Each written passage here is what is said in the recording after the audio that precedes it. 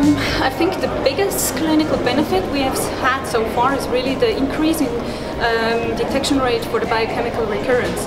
We now can detect even at very, very low PSA values of 0.2 to 0.5 in up to 70% of the patients' local recurrence, and that's quite unique.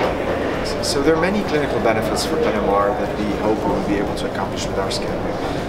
One of the first ones is pediatric patients, because we can reduce the dose and we can also cut down on sedations, as I said earlier.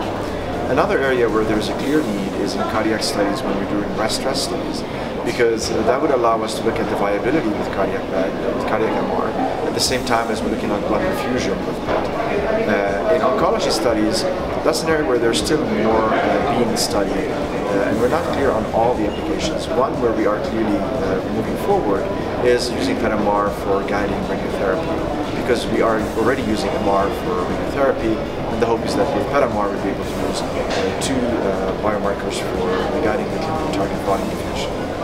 I think the overall clinical benefit of PET-MR is that you get two very different types of information. MRI comes in with mostly structural information about how things are oriented, but also some things at different levels of the structure. Whereas PET comes in with more of the functional information. How is a tissue behaving at a given time? Growing, shrinking, energy uses. So bringing those together is what I think would be really powerful. As an engineer working on the system, what I was really excited to see when we first got our PET-MRs is there's incredible enthusiasm from my clinical collaborators. So first of all, from our radiologists, we're just really excited to test it out, to try it for lots of different things.